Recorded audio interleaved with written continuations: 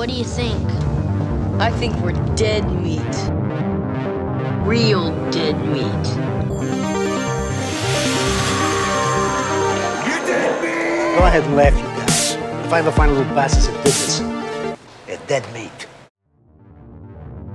I'll give the golden chainsaw for coolest kill to Paul Allen. From the raincoat to the song choice, this sequence is iconic and, for better or worse, is what most people picture when they think of this movie. I'll give the golden chainsaw for coolest kill to Brian. It's mostly not off-screen, unlike every other kill in this movie, and it's not too often you see someone killed with a condom. Guess he could have used some more protection. I'll give the golden chainsaw for coolest kill to Brenda. James Gunn fought hard to achieve this big boob with a head-face vision, and I fought very hard to make her into my worm womb. I'll give the golden chainsaw for coolest kill to the recapitation. This is by far my favorite scene in this movie, and is head and shoulders above the other still amazing kills. Do it again. Oh, okay. How about this? Giving this one the golden chainsaw is a no-brainer, huh? Do it! Again! Fine, the kill is cool and funny. You happy now? Yeah, I think they worked. I'll give the golden chainsaw for coolest kill to the great big glob of gloop in the basement of the old steel mill. The effects are fantastic. They made all the people falling apart look horrific.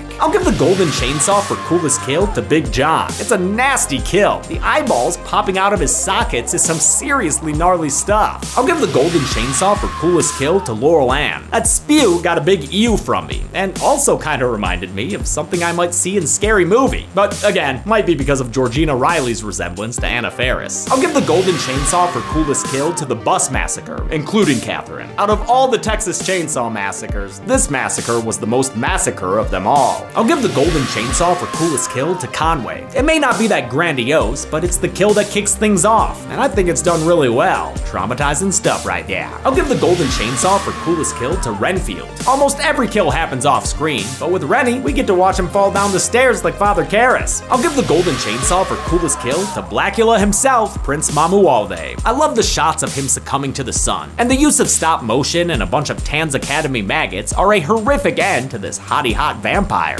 I'll give the golden chainsaw for coolest kill to Jared. I can't show it in the public version of this video, but his face gets fucked up. I'll give the golden chainsaw for coolest kill to Esther/Lena Clamor. Yeah, the character's 33, but what we're actually seeing is a full-grown woman kick a little girl in the face. That's fucking wild, y'all. I'll give the golden chainsaw for coolest kill to Liz. I hate that she goes through this because I really like the character, but it's hard to ignore how memorable and disturbing the head on a stick is. I'll give the golden chainsaw for coolest kill to Chucky in his doll form. Whether you include everything he went through in this movie's final sequence, or just the gunshot to the heart, it is gross the way this doll melts and bleeds all over the place. I'll give the golden chainsaw for coolest kill to the factory technician, turned into Kimmy Goodman by a good guy. This kill impacted me more than any other I can think of, except for maybe Drew Barrymore in Scream and the Jason X face smash. Golden chainsaw for coolest kill has a lot of options, but I'll give it to RJ. It kicks off the movie's bloody second half, and is such a severe stabbing that it ends in a decapitation. Brutal. I'll give the golden chainsaw for coolest kill, once again, to Chucky. When watching horror movies, all of us have thought, why don't they chop the killer into pieces? This movie said, we can do that for you.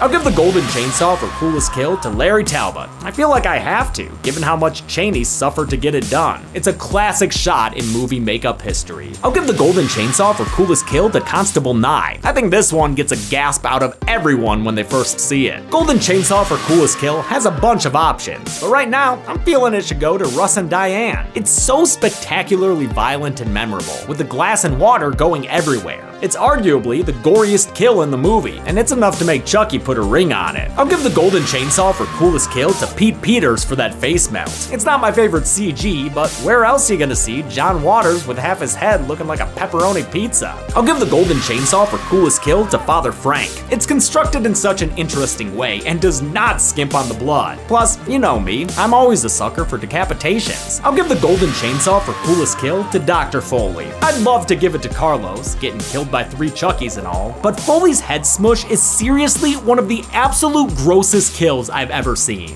Keeping things separated like a good Offspring fan, I'm gonna give 3 Golden Chainsaw Awards. The award for Dude Bro 1 goes to Scooter, since that head explosion was epic, and luckily no one got hurt on set. I'm only concerned about the explosive going off and sending shards of teeth in our direction. The award for Dude Bro 2 goes to Chaz Noodleman and his epic hand decapitation. Handy decapitation?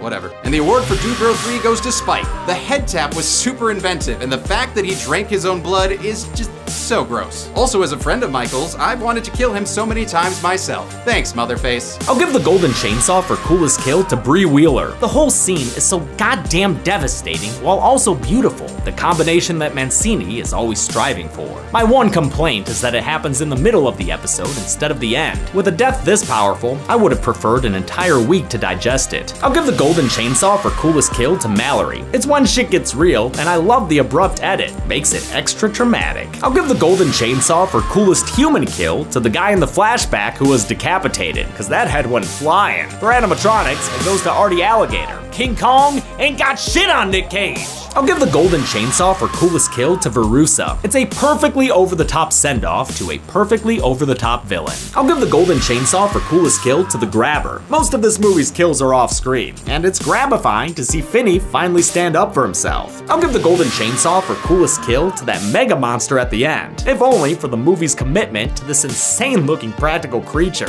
I'll give the golden chainsaw for coolest kill to David. Rarely has a mystery reveal made me laugh so hard. Dude killed himself making a TikTok out of envy and kicked off this whole dumbass night. It's perfect. I'll give the golden chainsaw for coolest kill collectively to the 6 officers killed in Gabriel's incredible one-take kill streak. Seriously inspired stuff there. I'll give the golden chainsaw for coolest kill to that shield decapitation. It was a brutal and creative use of a new old favorite weapon. I'll give the golden chainsaw for coolest kill to the monster, the myth, the Mohawk Stripe. Motherfucker had a truly Hellraiser-esque Skelemelt, looking like Frosty the Snowman left out in the sun. It's gooey, it's gross, it's golden, baby. I'll give the golden chainsaw for coolest kill to the Call Waiting from Hell. Sure, it's technically a lot of kills, but come on, just look at that slop. It's the final meltdown. I'll give the golden chainsaw for coolest kill to Casey Becker. Lots of great kills in this movie, but I've gotta give top honors to the one that scarred me as a child. I'll give the golden chainsaw for coolest kill to Officer Richards. It's easily the goriest death in the movie, and the post-death twitching is the cherry on top. I'll give the golden chainsaw for coolest kill to Tyson Fox. Most of these kills are pretty tame, but Tyson's got that spine-bending backflip. Hope his stunt performer got a bonus that day. I'll give the golden chainsaw for coolest kill to Frank Baker. Just when you think he can get on his bike and ride away to safety, he's stopped by the killer coming back for one last scare, and it is a gory finish. I'll give the golden chainsaw for coolest kill to Olivia. The whole attack in her bedroom is pretty brutal, and the last bit with her guts spilling out is unusually gory for a scream. I'll give the golden chainsaw for my coolest kill to Dewey.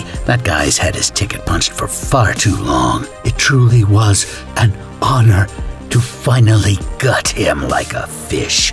I'll give the golden chainsaw for coolest kill to the double landmine dude. You don't get too many landmine kills in horror movies in the first place, and this guy goes and double dips? Respect.